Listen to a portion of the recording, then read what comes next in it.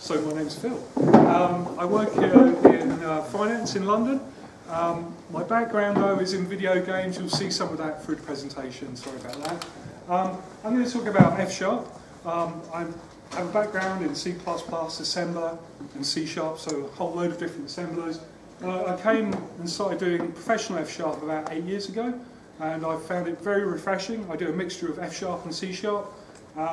Hopefully I'm going to show you tonight where you might want to use F# with your C# code. So before I go any further, how many of you are developers?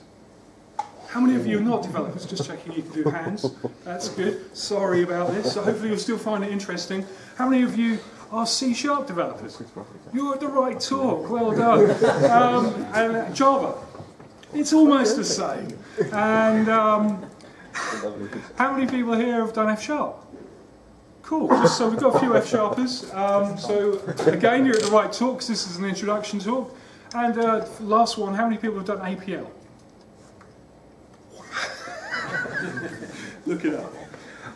Lots of Greek symbols. So while I'm talking tonight, there's actually an F# London meetup going on at the same time. The Functional Londoners have 900 plus members. We're growing about 100 every 3 or 4 months. We're the largest .NET based user group in the UK and possibly worldwide. I haven't really checked. We meet every 2 weeks and we do topics like machine learning, finance, games, web, functional. So there's a really big movement around F# in London. It's actually a new F# user group started in Cambridge 2 weeks ago. So worldwide, I think we're running at around 1 new F# group per week. So it's growing. We've got organic growth. There's no Microsoft evangelists going around telling you to do it. It's just people like me who like it. So this is probably the picture you have. It's lovely blue. And the story behind F# is that in 2010 they put it in first class into Visual Studio, and it's there. It's there waiting for you. File, new project. But you see this and you're like, why should I bother? This is the official logo of F# from the F# team, and the F in F# is for fun, and actually fun is a keyword in F#. So the first project, it is, we'll see that. So the first project I worked on was Halo 3 with F#. So I worked on the matchmaking. I was working in the machine learning and perception lab at Microsoft Research, and we did all the matchmaking for Xbox Live games. So I had the wonderful job of getting my name on the Halo 3 box and doing all the matchmaking. So you've got 1 million players being matchmaked every day, and you want to meet somebody who won't pawn you and you won't get pawned, right? That's the main thing. You want a 50-50 chance, and we reran for 2 weeks over 15 machines all of the outcomes from Halo 2 to create models using F#, and then we adjusted our parameters, and everything worked out really well. People loved playing Halo 3 and they got matchmates really well. So that was my first experience with it. I've done lots of finance, other games with it, all sorts of things. So to move on, we talked about using it. What is F#? This is not the official cover from O'Reilly, but it probably should be. F# is statically typed. So if you're using C#, that's statically typed, right? So you've got types. That's great. When I show you code, you're not going to see a massive generics and types. That's because it's type inferred. It's going to look dynamic. The compiler is doing all the typing and working for you. Right? That's quite a win. It's functional first. So like our 12 points, it's immutable. It's safe for concurrency by default. Functional first. But we can do object-oriented. And I'm going to show you object-oriented live in a second. I actually prefer F# for object-oriented over C#. It's open source, Apache license. It's a .NET language, runs on Mono, Visual Studio, Xamarin Studio. So you can run F# on Mac, Linux, OpenBSD, GPU, JavaScript. You name it, we run there. And with the Mac with Xamarin Studio, Mac and Linux, same sort of experience that you get on Windows, and you can target iOS and Android, so you can do full mobile apps. More silly slides. The way you should think about C# and F# or VB.NET is good friends. We shouldn't be replacing it. You don't have to dig up your whole code base and start again. If you think a module is going to work better in F#, for the reasons I'll hopefully show you in a bit, do that. If you don't do that. Don't rewrite everything. You've got perfectly good code and you've spent a lot of time testing. Keep with that. The great thing about F# over something that's, say, on the JVM or not on any platform is that with F# you can just call your C# code. Your C# code can call you. There's no messing about. You don't have to throw away all of your legacy. So Kaggle is a data science company in San Francisco. They were doing C#. They had a large existing code base in C#. Getting started with F# was an easy decision for them. They got, and the reason is, sorry, this isn't a real cover. There's a theme going on here. The F# code is consistently shorter, easier to read, easier to refactor, and has fewer bugs. They felt more productive. Happy days, right? So they kept their existing C# code and started using new modules in F#. And we're seeing a lot of people doing this. Actually, if you want the current example, it's not actually a C# transition, but there's a 600 million investment in a company called Jet.com, which are taking on Amazon at the moment. They're completely F#. That's over in New York. So, you all said you're developers, so you're probably bored of slides now. Let's do some code. Now, this is the hardest part of the presentation for me, is to switch out of PowerPoint, but hopefully we'll do a nice easy transition there. Hopefully.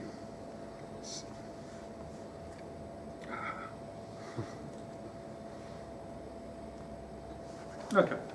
Can you see that? Do I need to make the font any bigger? Can you see it at the back? Cool. What I'm going to do first is I'm going to write a C# class, which seems a bit weird for an F# presentation. What I want to do is show you how you can transform your F# code to from your C# code to F# and what benefits you get. So what I'm going to do is going to make a class for people.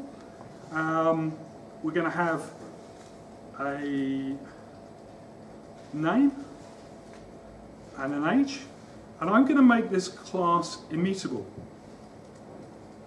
So you cannot change it. I could use auto properties.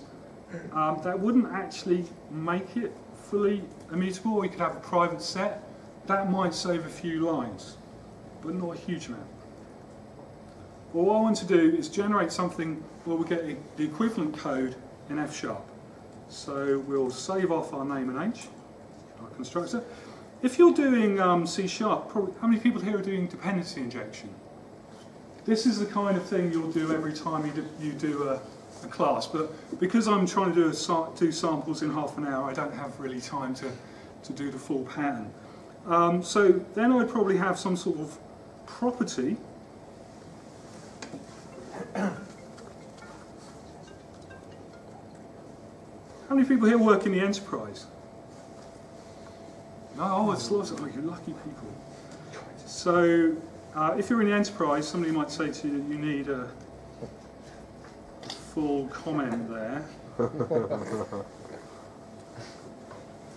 Just in case you didn't know what a name was. Guess the full name, I think. I kid you not. I've had that before. Okay, it's getting quite boring, isn't it? Right, there's a point to that. It is really boring. This is what we do when we're doing C# code. Can anybody tell me how many times I've typed the word name so far? 15. 6. I think. I kind of lost count. I call this the local government pattern because you have to fill everything out in triplicate and then again. So we'll just chuck in an override for toString. And we'll do a string format.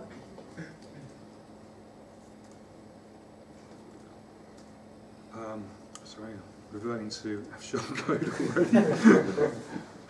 you would do this, not that. Okay. It was really, really boring, wasn't it? So, what I'm going to do now is show you how that looks in F#, how we would translate that. I'm going to drop it into TextPad so it just doesn't moan at me all the time. I'll just get a quick character count before we start. So, about 37 lines of code to do a person with 2 properties and override. Fantastic. First, well, we'll bring it down to 34 because we didn't need the usings. First thing, curly braces are out. Notice that our code is all indented anyway. So like Python, F# uses the indentation by default to determine the lines. Now the nice thing about that is that we are now on the page. That's a good start. If you did have to do those horrible enterprise things here, by default F# works out that if you haven't put it inside an XML tag, it is, in fact, a summary. Right? So it's just shorter. So it's starting to get a bit nicer. But what about this bit here? It's just, we're constantly doing this mess. Now, if person was a function in C#, what we would do is we would just say name, string name in age, and we'd be able to use it everywhere else. Right? So it would be like a closure. All of those things are available. That's how F# works. So let's just do that. Bye. Goodbye. So that's kind of key. Also, we don't have to capture them because they're available to us. Contentious issue. Things are public by default. Makes it a bit easier for testing. You can make them private if you want to, or internal. Okay, so actually we're really getting to the point where we can read it now, and the intent's coming out. To define a member in F#, we use the member keyword. And I'm nearly done. Also, we don't need to give the types, it will work that out for us with magic. Also known as type inference from the 70s. Just never caught on quickly anyway. It's caught on now, it's all the rage. Scala, Haskell, all of those. Swift, exactly. So yeah, it is kind of getting there. These ideas from the 70s are finally starting to catch on. So does that mean, you're talking about type inference there, does that mean that you could call the constructor of that class with name and age that weren't string and int, and that would be a valid thing to do? That would be fine. The first time you call it, with whatever you call it, that's what it's going to take. But we're going to have some fun now. So,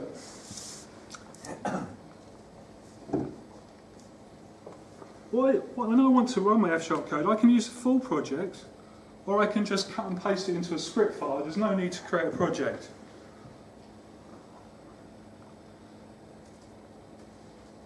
Tabs are a problem though. So using Notepad was a bit of a fail there for me. Okay. We can use string format, but what we like to do is go for old school C, and I can do an sprintf. This will produce exactly the same IL code as the C#.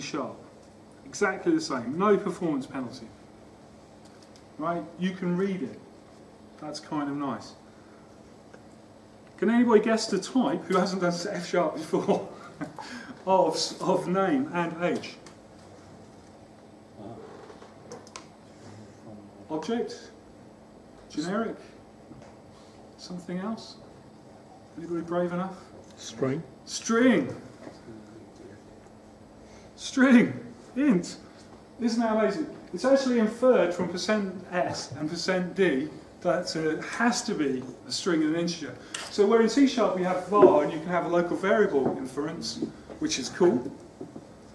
You can have it across your whole program in F#. That's kind of neat. Now if I want to try this out... Sorry, can you assert the type? Yeah, if I wanted to, I can do what I can do in Swift and Scala. I can just put the type in. Now this is actually kind of cute, and this is actually F# tends to be has stronger typing than C# with less typing. less human typing. It's actually saying here, I wanted it to have, I was expecting a string, but you've given me an integer. It's actually type checked with string formatting. Right, that's kind of nice. Okay, I can use this class from C# now. Let me just fix it though. So sorry, just to continue that example, so you indicated before that it uses type inference based on the format string to work out the... Yeah. Okay, which I kind of get that. So what would happen then if you called the constructor of that class and passed in something that wasn't a string and an int? Would it compile? Yeah. So what we can do, I don't even have to compile to do that. There is a REPL, so I can just push that into the REPL, and sorry, I'll just get that there. So it's actually put that class there, and I can say let is there's not many keywords. There's type, let, and fun. Let is the same as var.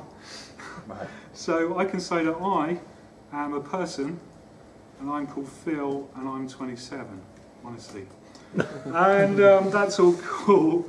And if I just say I was 27, like so, then it's saying I wanted an int, you gave me a string. Right. Done. Cool? Right. So are you saying that that's runtime rather than compile time type check? Yes. Right. So it's compile time type checked. It is the same as C#. Right? All right, so sorry, that failed when it tried to build it rather than when it tried to... Yeah. But you've got all of the speed of a dynamic language and the lack of having to mess around. You just write code. Now that was quite short, so we went from about 30 to about 3 or 4 lines of code. That's good for domain modeling. We're on a page. Actually, I can do the same thing in 1 line of code in F#. So I can say a person, or a peep, has a name and an age of an integer. That produces the same IL code. Right. Please about it's a string? So? What about it's a string? Oh, okay. If I want to do the toString, then I go with override toString. So I'm still, maybe I can add half a line extra, but I'm still in. It's still very, very beautiful. So let's just try this out. So I've been running a script. I'm just going to promote that into a full F# library that I can call from C#. Right, so I've got F# peeps, same code. So I've played around with it. I'm happy with it now. I'll build that up. So that creates a DLL. It creates the same IL code as if I'd done it in C#. It just happens to be like a quarter of the number of lines of code, and I can actually read it on the page. I go in here. I've added a reference already to save time to F# peeps. I can go in here and I'll just put in a, just bear with me, I'll do a public static void main. My children love public static void main, it's so obvious.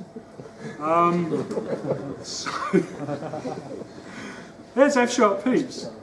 Person, so var Phil is a new F# person.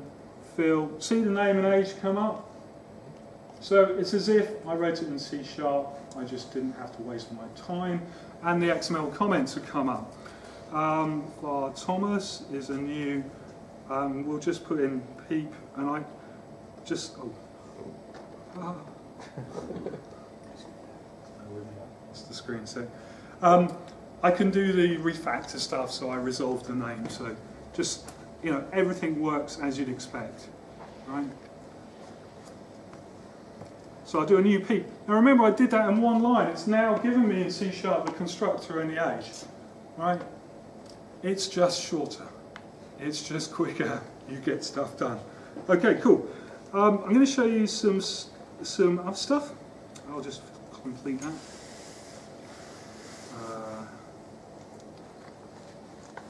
Unit testing. Now, one of the good places to start with F#, maybe not go straight into your code base with no idea what you're doing in a brand new language and start writing a new component. Maybe start doing some unit testing. And F# makes unit testing C# code a lot easier. And I'll show you. This is, we open NUnit. You could open MS test or XUnit. We define a test, and we can put white space in our names. And I haven't got any noise classes here. So here I just write 2 plus 2 should equal 4. Winning. And all of that lovely type inference is there for you as well. Okay. If I was using another package called FSUnit, because F# has first class functions, I can actually write 2 plus 2 should equal 4. It's just nice. You write your tests like they're English. Okay, so all of your mocking, your BDD libraries, your dependency injection stuff, all of your C# stuff that you love, you can use it in F#. There's even better libraries that you can use in F# if you so wish.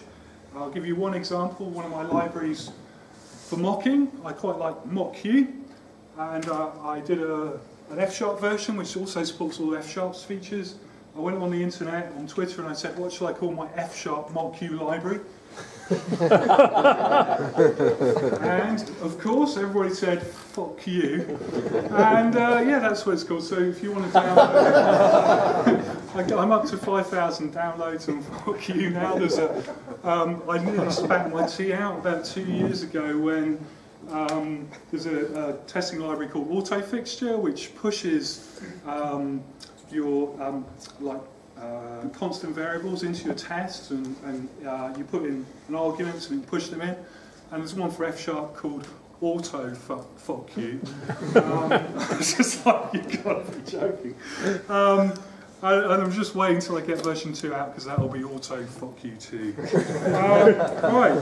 So, let's go over to some little code samples I prepared for you.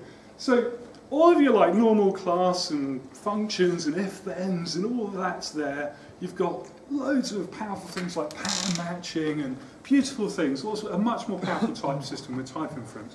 But we've got one feature that's just mind-blowing, and this is type providers. Now type providers, in effect, put the whole world of data at your fingertips, inside Visual Studio, or Xamarin, or on monolithic Linux. It all works the same. So I'm going to literally connect to the world now. I'm going to connect to the World Bank. I'm going to connect live, which is kind of scary because it could go wrong. I open up a type provider called F# Data. It's got a lot of data type handling, and I'm impatient. Now this will actually go live to the World Bank and pull down the list of interfaces available on that API. Okay? So these are the possibilities I've got. I've got countries. So here's all the countries that the World Bank knows about. So we can drop in to the United Kingdom and have a look at the indicators available. Now this is everything that the World Bank has on Great Britain. Literally it's the world at your fingertips. Dot, dot, dot, that, bang. Got it. Okay, so that's kind of cool. Now, here I've got, I've defined GB as Great Britain and France as France, FR for France, and I want to compare CO2 emissions. There we go. Bang. Cool. That's kind of nice. And let's say I want to compare Britain, France and Germany on military expenditure. We can see that actually Germany's dropped below the 2%. It should be there for NATO. And Britain and France have, actually their military spending has dropped off a cliff over the last 20 years, but they are still valid members of NATO. All in just a couple of lines of F#. That's nice. Okay, let's go in a bit. Now, that's World Bank, but you can actually connect to any anything. You can connect to an XML web service, you can connect to a JSON service.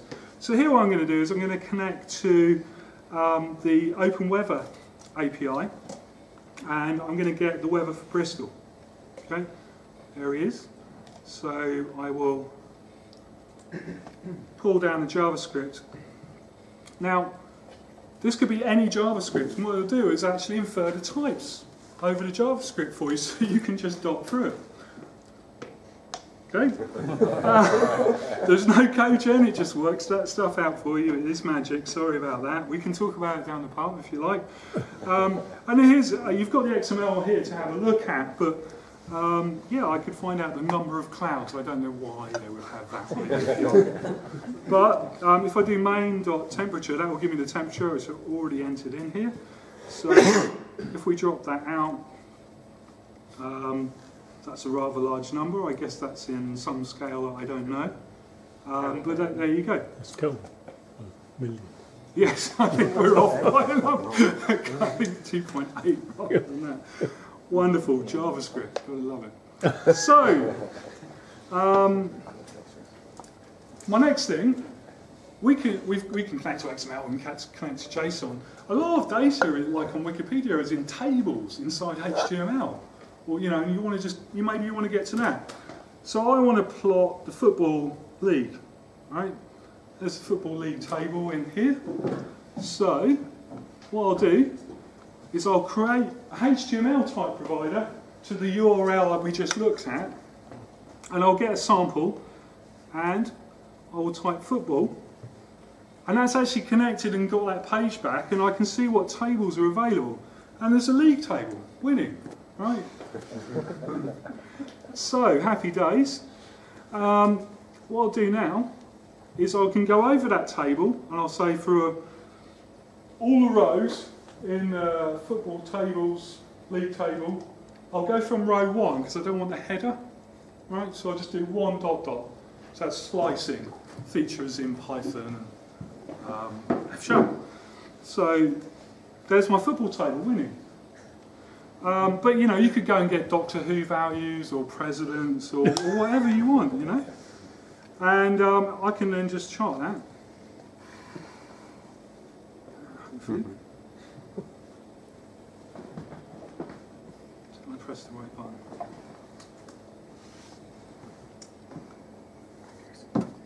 Oh, I'm going to do it a different way because it's gratuitous. We'll come back to it. What I've done now is I couldn't get the built-in charts working for whatever reason. I probably had to reset the view. It's just dodgy. It's Microsoft.net. So, so what I've done instead. Anybody heard of the programming language R? Yeah, not the one for pirates, the one for data science. And what I've done is I can the R provider, and literally I am talking to the R language by pressing R dot. And there's all of the packages available on R and all of the functions, so I can just get R to do the plot for me, which is nice. Okay, let's hop over to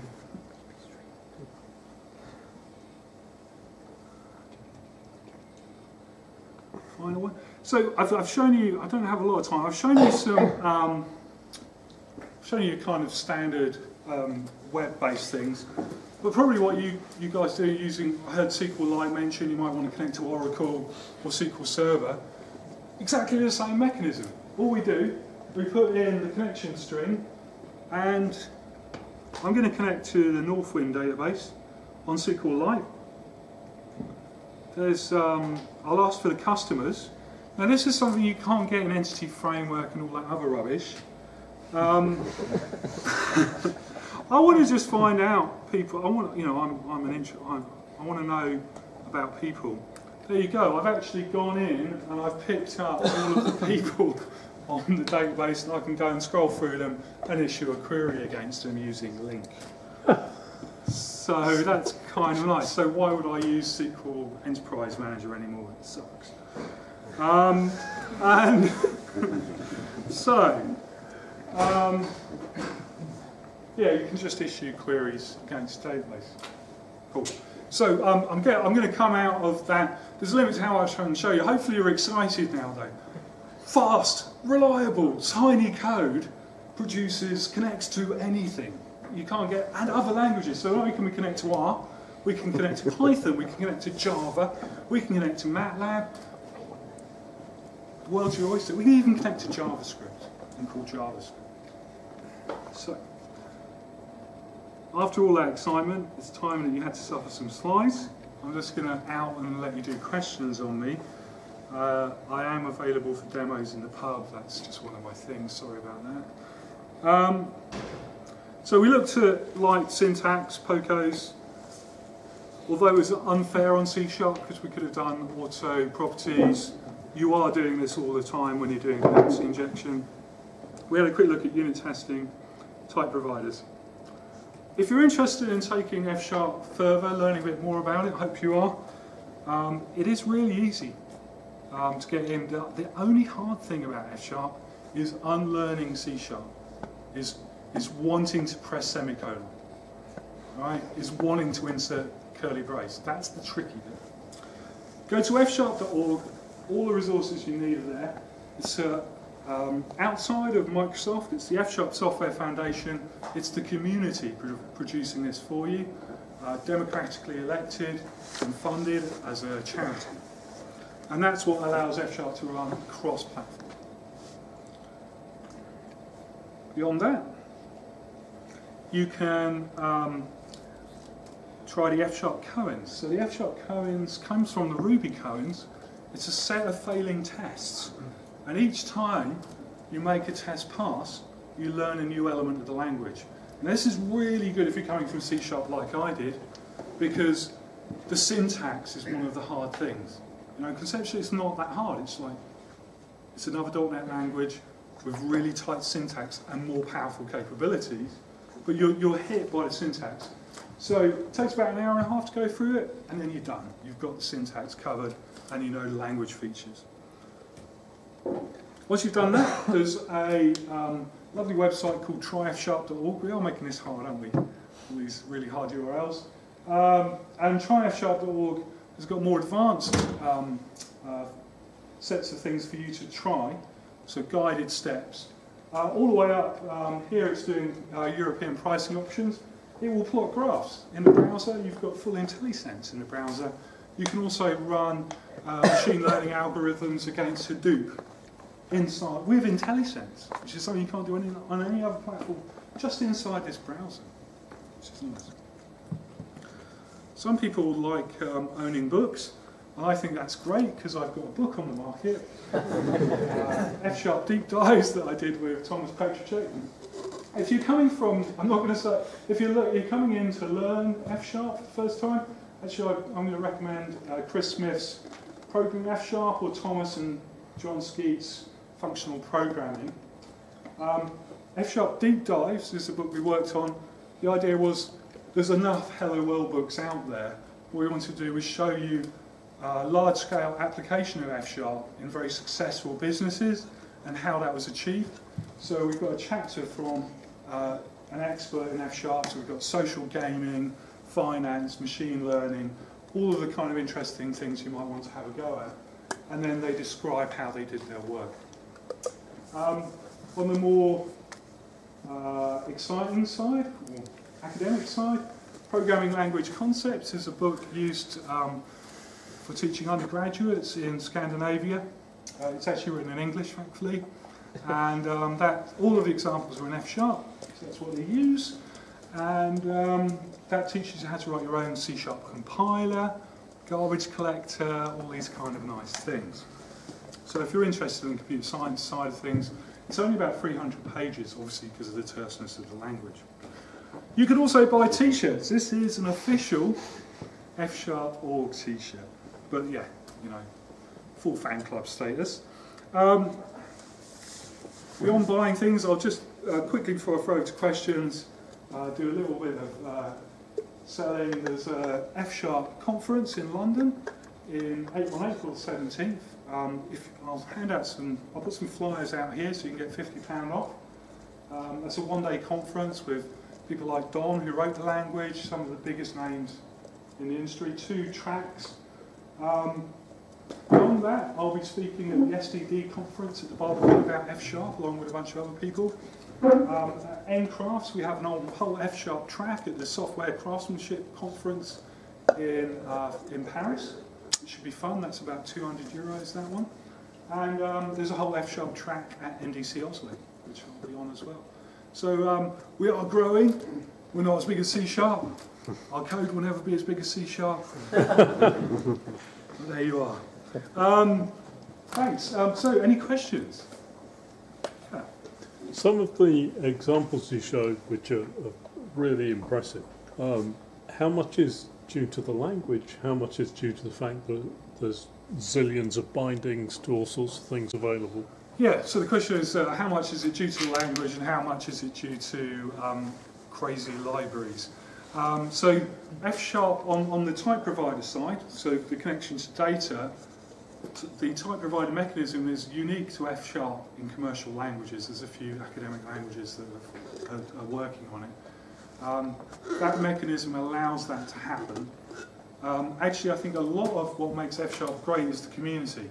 So the community has developed these libraries, which are actually very small and easy to write. But they've done that over 3 years, so you've got really mature libraries to connect out to these data sources, developed by hedge funds in the US, some of them. You know, you've got serious people involved in this, making high production quality systems, and that's part of the magic as well. So I think, for me, when you look at a language, when you move into Python, you're buying into a laissez-faire group who like to get stuff done and don't care about types. You get into Ruby, you buy into that hipster get stuff done. You buy into an enterprise language, you get what you asked for. And you buy into F#, you get a cool community who are building really interesting things around data extraction, data science. They're doing a lot of math, they're doing a lot of complex stuff.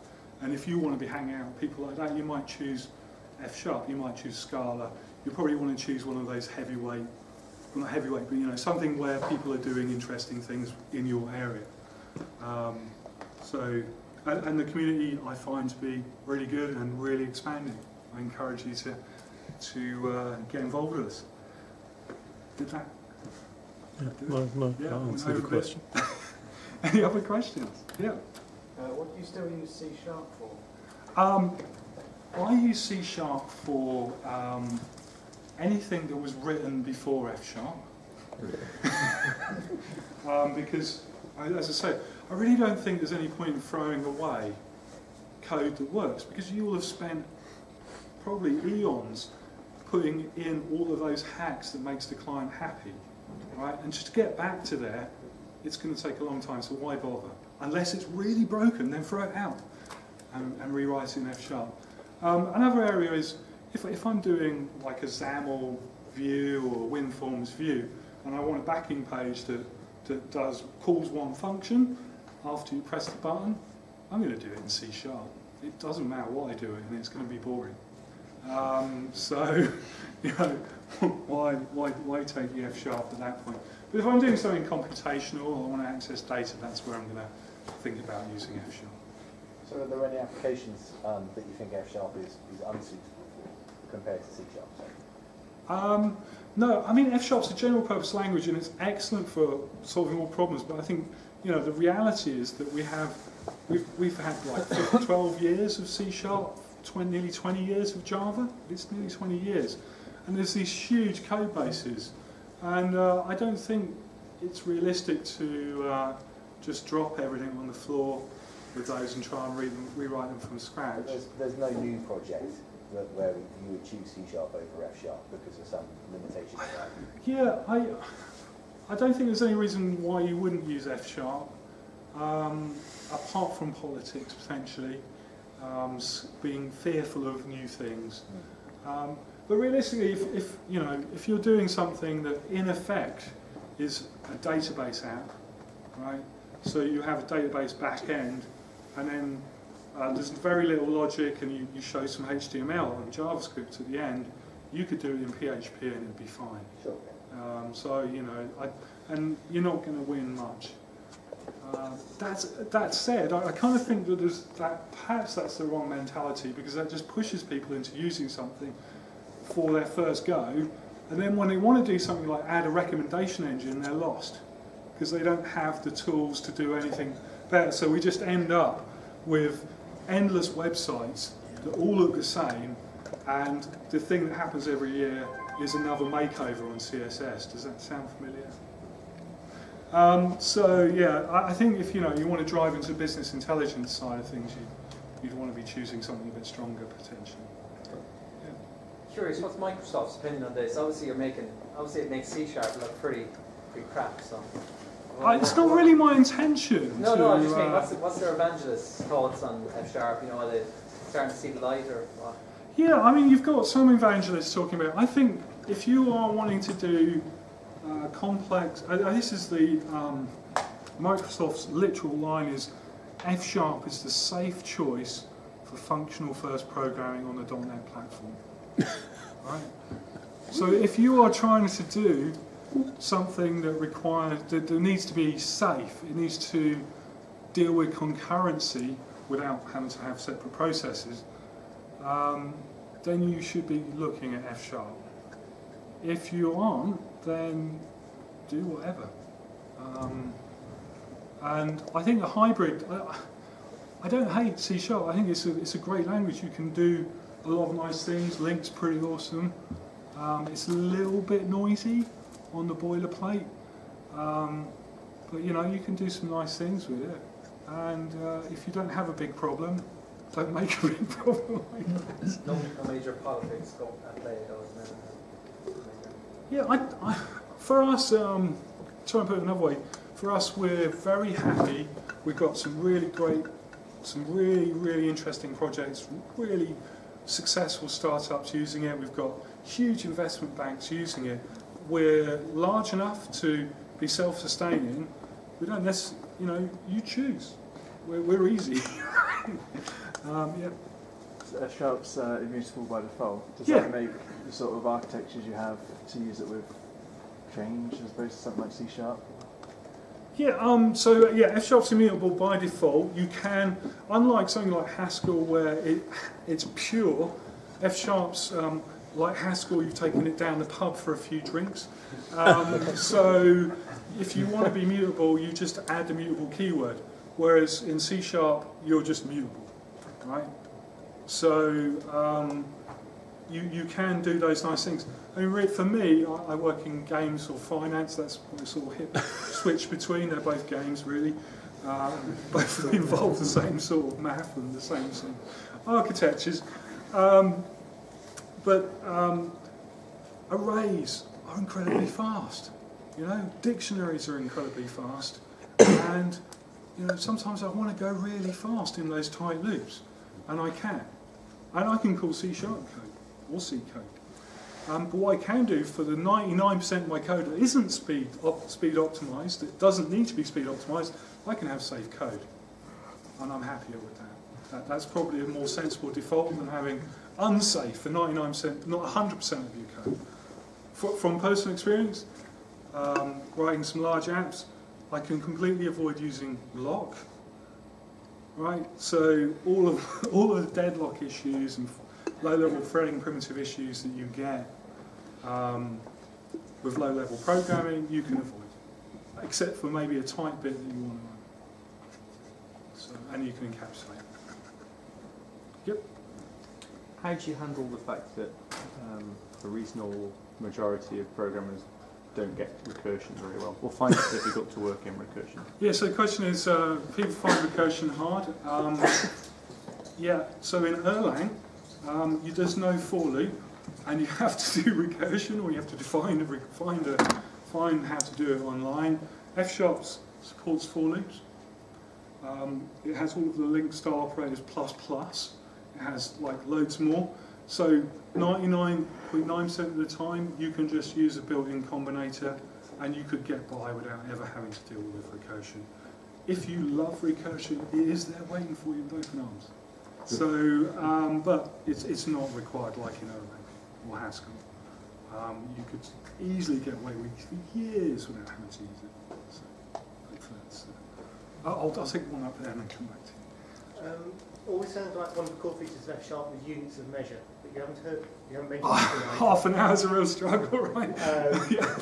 Do you think they're not such a big deal, or are they very useful? I have used them when I was working on TrueScale, which is what all of the Xbox 360 games use for matchmaking. We did it before units of measure, and then we put the units in and we found a bloody error. It is awesome. It is amazing if you're doing maths. Right, and to be honest, you know, most of developer stuff is enterprise. If you are doing maths, it's just the dogs. It's great, and even then, you can, even without heavy maths, you can put those type annotations in, so you can have your check code. You can have pixels, and you can have world coordinates. We can have degrees and radians with units and measure types. And if you try and mix them, it will give you a compile error. And so basically, in C# or Excel, you just have numbers. You don't have any unit concept. And that's where loads of maths goes wrong, right? F# has that built in, and it will work out that if you multiply one measure by another, it's a square. And if you divide by another, it'll be meters per second squared, all that kind of thing. That's just there. And when you compile it, it does all of the compile time checking.